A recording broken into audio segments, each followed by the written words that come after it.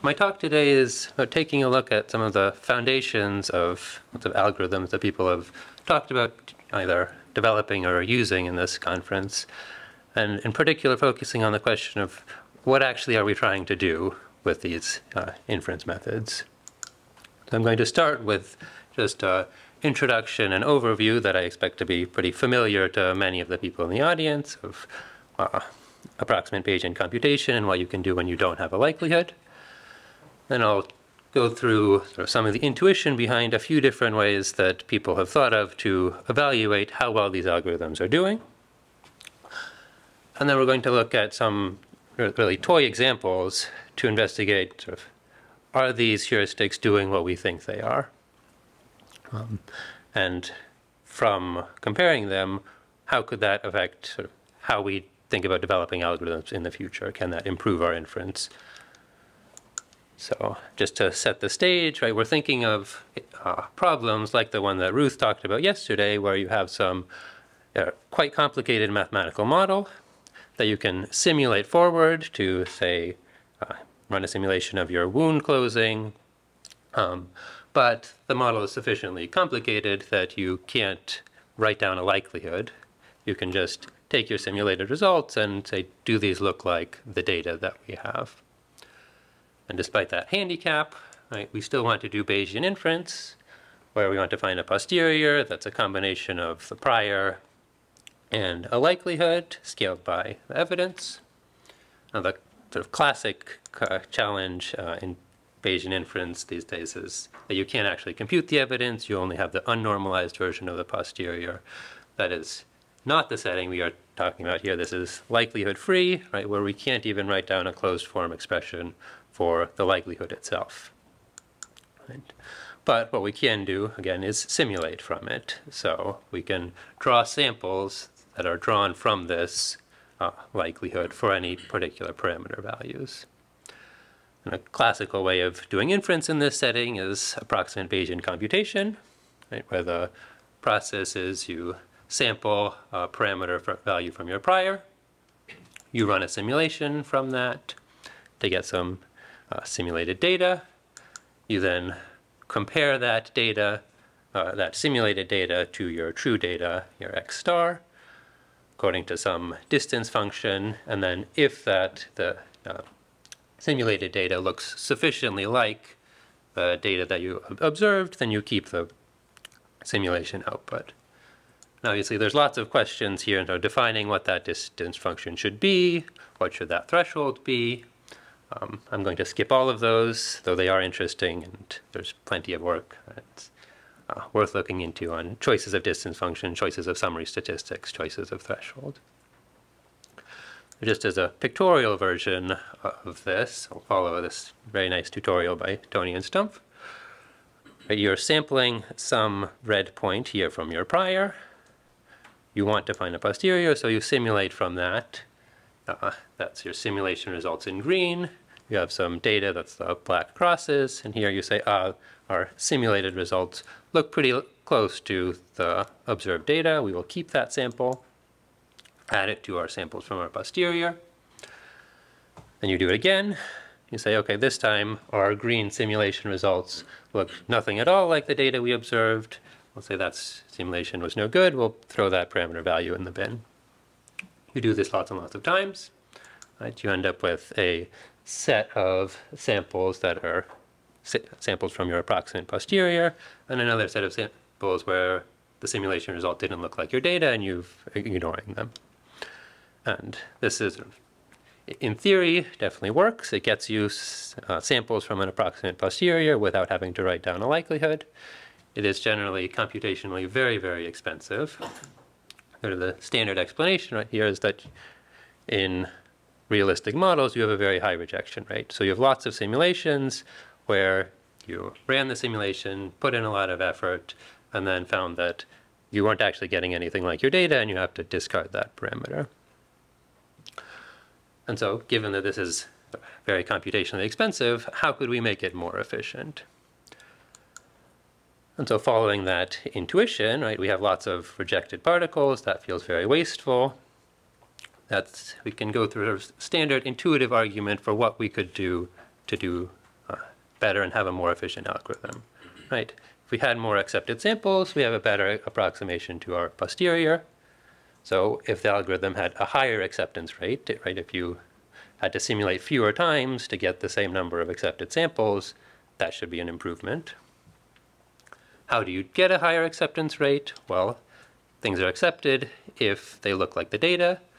You'll get simulation results that look like the data if you're simulating from regions with higher likelihood.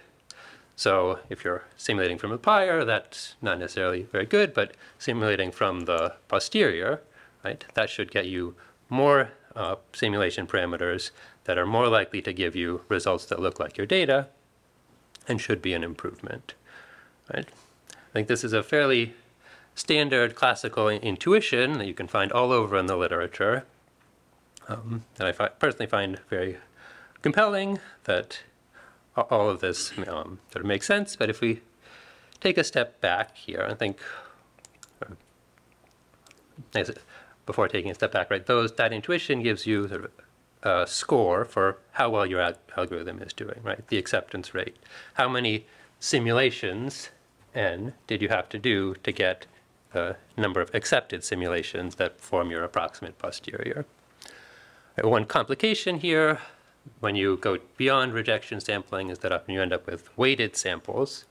And it would be a bad thing if you ended up with lots of samples, but almost all of the weight is just on one of your samples, right? Then your approximation is probably not that much better than just having one sample. So there's a standard correction for this that adjusts for a different variation in the weights to give you an effective sample size.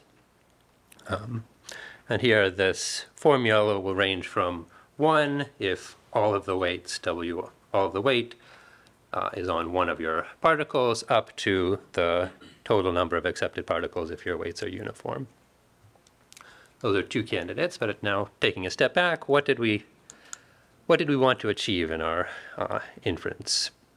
What are some things that we might have wanted to learn from the posterior? I'm going to list here a few candidates that I think are common to want to learn. Maybe you want to learn the posterior mean. I think that's the expectation of your parameter theta, giving you the sort of central tendency of your distribution. Beyond that, one of the classic attractions of Bayesian inference is getting some measure of uncertainty. Maybe you also want the posterior variance. Or perhaps there's some particular property of your system, and you want to know what's the likelihood that the data comes from a system where this property holds. Right? You could write that as the expectation of an indicator function for the range of parameters where you have that property.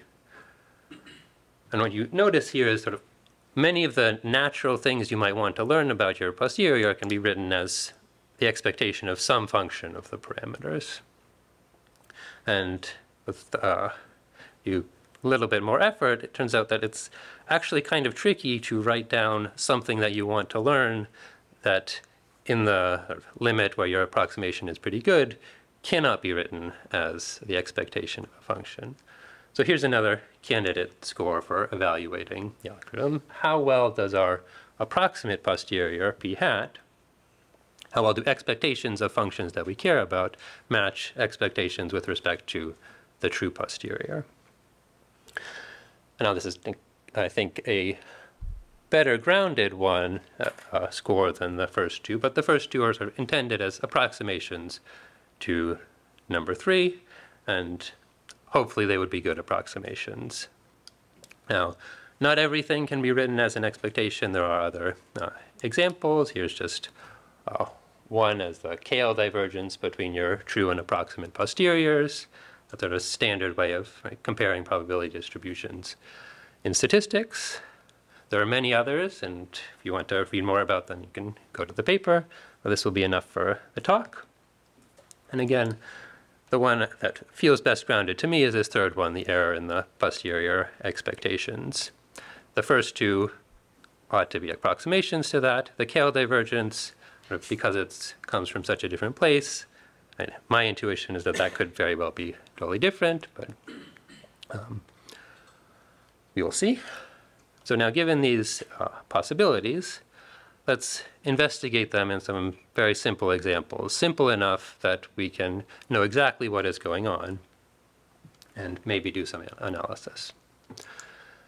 And I'm going to simplify this particularly by looking at discrete parameter spaces. Right? We don't have any continuous parameters. There's just k different hypotheses theta that we are considering. And now the way our algorithm would work, right? We simulate some number of times from each of those parameters. Some number of those simulations yield an output that matches our data. Again, here I'm skipping any considerations about what your ABC threshold is, what your distance should be. I'm assuming there's some finite probability of getting exactly the data, so the data will also be discrete.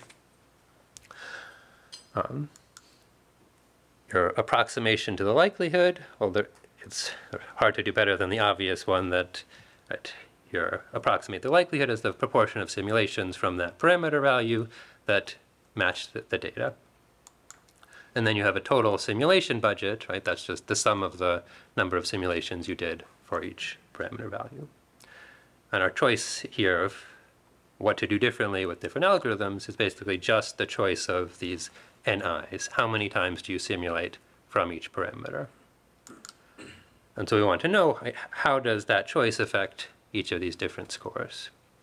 And for some of them, the thing you should be doing is straightforward, right? The acceptance rate, the effective sample size, these will always go up if you sample more from parameter values that have a higher likelihood, that are more likely to give you the simulation output that is equal to your data here.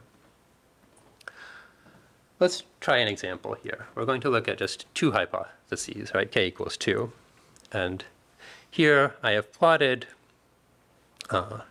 the mean squared error, so that third score, against the one parameter choice here, which is the fraction of your samples that you spent on the hypothesis that turns out to have higher likelihood. Right? So maximizing the acceptance rate in this example, you would want to always simulate from that parameter. You would be all the way off on the right here. And the plots I have here in blue, that is simulated results of the mean squared error of a function with two parameters. It doesn't matter what function, they're just different by a scale. In green, I have an analytic estimate of what that mean squared error should be asymptotically. It turns out to work quite well. And in the red triangles, or the red diamonds, that is a rescaled version of the KL divergence. So it turns out that in this limit where we're getting good approximations to the posterior, the difference between KL and our mean squared error metric doesn't matter at all. Right? They give the same recommendations. But also, importantly, the other differences do matter. Right? Both effective sample size and acceptance rate would say we should sample more from regions with high posterior. We should be on the right half of this plot. And that actually increases your variance relative to rejection sampling and would make your algorithm worse. The optimum here is spending more of your effort on this hypothesis with lower likelihood, that is less posterior, less probable a posteriori. So where did that intuition I was talking about in the beginning go wrong? Right? We thought that these acceptance rate and effective sample size should be tracking the variance. I'll go through some of the calculations behind that previous plot. And then after that, I have a few comments about complications in practice that I think we don't have too much time about, but I'm happy to take questions about and discuss afterwards. So in this simple setting with discrete parameters and a finite probability of seeing exactly your data, right, we can write down what our formula for the expectation of a function of interest would be. We can use the delta method to calculate the asymptotic variance of this in the limit of infinite simulation budget. Importantly, this is the limit of infinite simulation budget. It is not the limit of infinitely informative data. So the data can be still finite. with a little bit of algebra, you can just compute these and get a formula for the asymptotic variance as a function of your prior, your likelihood, and the number of simulations you put for each parameter value. And that is what I put in this plot. Now we could rearrange this plot and directly compare the scores here. And so the green line here is 1 over the green line in the previous plot. The other dashed lines are in the recommendations from acceptance rate from the effective sample size.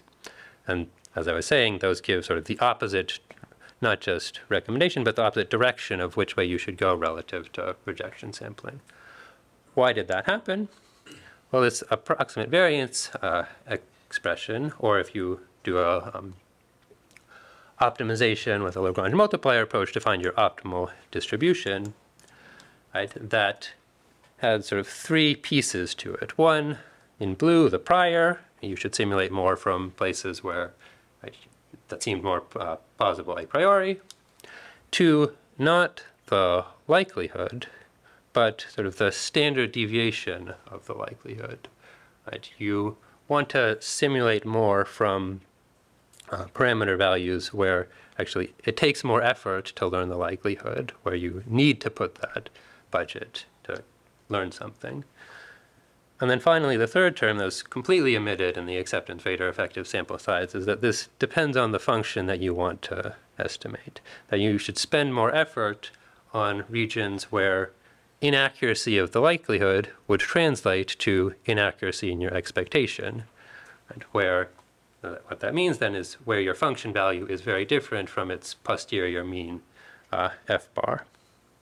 And in the simplified case of 2 parameters, a bunch of those terms can actually drop out, and it turns out that no matter what your function is, no matter what your prior or likelihood is, you always should be simulating more from the less plausible parameter.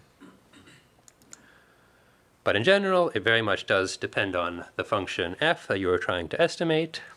So here on the left, I've put the prior in green is a flat prior. The posterior in the red dashed line is a Gaussian. Here, although the plots are continuous, the simulations were done on a discretized version of this, so it's still in the discrete parameter setting where I derive those results. And depending on what function you want to estimate, of the distribution of samples that maximizes efficiency can be very different. And some of these, I think, are generically, or can have intuitive explanations for them, like the one in the top right. This is effectively a 95% credible interval. What is the probability that your parameter is between -2 and 2? And in order to get that, estimate that most accurately, your simulation should be concentrated not in the region -2 to 2, which is most plausible on the posterior, but sort of in the higher likelihood regions just outside of that, in the tails. And so, again, for estimating where your 95% credible interval is, it really matters to understand what is going on in that 5% where your model is less likely. Simulating from the posterior sort of systematically performs poorly in the examples I've tried, often worse than the posterior. Optimizing for effective sample size, so it's sort of inconsistent. Depending on your function, it might perform well or poorly. There's just a few sort of complications that you would need to do in order to implement this in practice. One is that that optimal distribution depends on things that we don't know in the first place, right? We don't know the likelihood. We definitely don't know the posterior mean of f. But again, in this discrete case, it's fairly straightforward to implement this as an adaptive scheme where you do some simulations, you get an initial estimate of your likelihood, initial estimate of that function expectation, and use that to decide where you're going to be doing your future simulations. And here the green and purple, if you were doing the optimal from the beginning, or if you were adapting to the optimal one, those two perform pretty similarly in examples. There's more complications in continuous parameters, right, because you no longer have the option of simulating at least once from every single parameter value, but you now have to consider, if we've only simulated from some of them, how do we approximate a continuous posterior? So there's more technical difficulties, but sort of qualitatively, I think the message is very similar, that these effective sample size and acceptance rate and other metrics are sort of sane heuristics, right? They aren't totally meaningless. On the left here, this is precision of estimating the mean in one example, and that's sort of clearly correlated with the effective sample size, though not perfect, right? If you were comparing a few of these algorithms by effective sample size, you'd get not quite the right order of which ones are better. But again, this depends quite wildly on what exactly you're trying to estimate. So on the right, this is the same continuous example, but the mean is well estimated with these different variants of ABC, SMC. The covariance is sort of terribly biased, and the fact that you are getting much higher effective sample size with a few of the variants doesn't actually gain you anything in terms of estimating the posterior covariance. So I hope I've convinced you, most importantly, that this is a question worth looking into, that you should pay attention to how you are measuring the performance of these algorithms, and that some of the very intuitively plausible metrics don't hold up if you look at them more carefully. And then if you do look and you think through not just sort of how do I want to do this inference, but what do I want to use the results of my inference for? What do I want to learn from doing inference on this problem? Then there's room to adapt the inference algorithm to target that better. Thank you.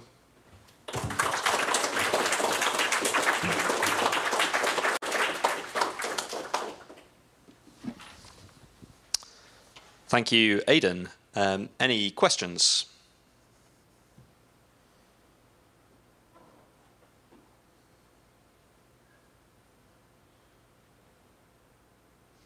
Silence.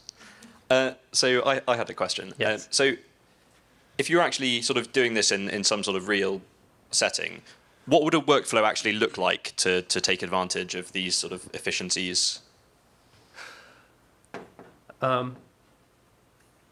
I think the main thing I am recommending in practice is sort of, say you're collaborating with some biologist on their inference problem, really talk to them from the beginning about what do they want to do with this information. Right? Are they looking for sort of something like a mean that's the parameter value they could use as sort of a rough guide of whatever analysis they're following with? Or are they saying, okay, we want to rule out some regions of parameter space that we no longer want to consider that looks more like trying to find credible intervals?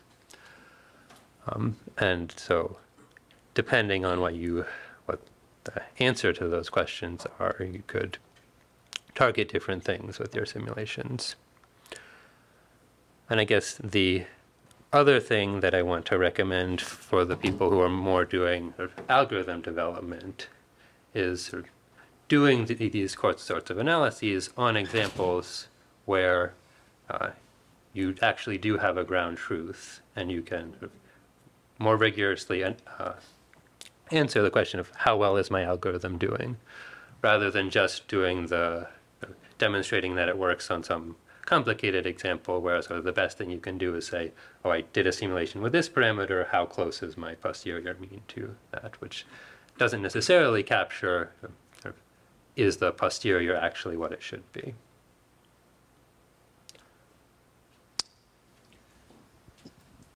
So I can see how this works if you have a single output you're interested in, but what if I'm interested in and the mean and the variance?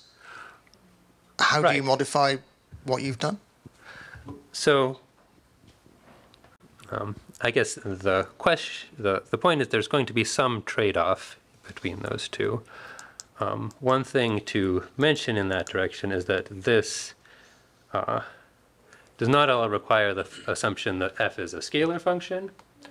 So one straightforward thing you could do is say, okay, I care this much about the mean, I care this much about the second moment, and put those in a vector and then do this with the norm of that.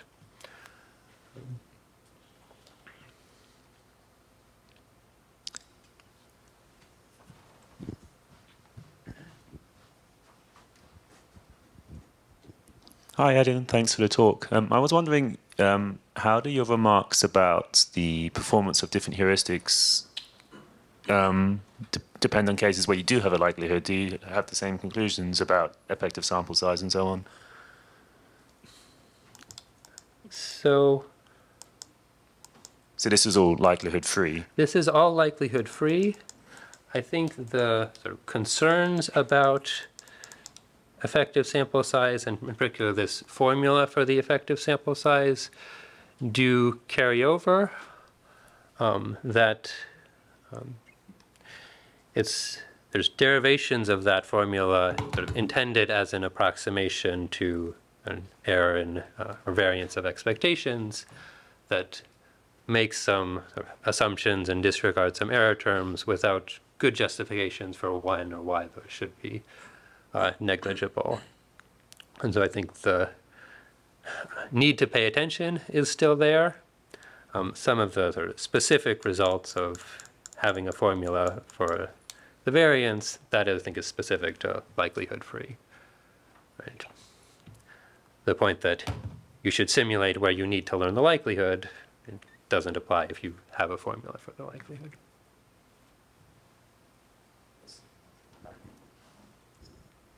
Hey, thanks for a very interesting and inspiring talk. I was wondering, I have two questions. The first one, if you consider also the Wasserstein distance, and if yes, whether it was different from the Kullback library or it was giving similar results. Yes, so that is a very good question. There are again, a huge range of different distances, and Wasserstein is a good one. I think there's a class of distances, including the Wasserstein called integral probability metrics, that can be written not as the distance or the expectation of a single function, but as the supremum over a class of functions. And in that sense, they sort of still fit in this framework. So you now have to consider sort of what is the class of functions that you are working with. With Wasserstein, in this particular examples, it would end up being exactly the same. In low dimensions, I think this is a very plausible thing to do. One concerns with some of these other standard metrics is that it's fairly easy to come up with sort of pathological cases where it seems like they're not measuring what we want to, and often that they're too strict. So for Wasserstein, for example, if you're working in very high dimensions, the Wasserstein distance between empirical distribution and the continuous one sort of converges very slowly. And so you can have relatively high Wasserstein distance in high dimensions, even if for any particular function your error was relatively small. Or for another example, you could think about using a total variation distance, which is a supremum of expectations of functions. And there again, I think it's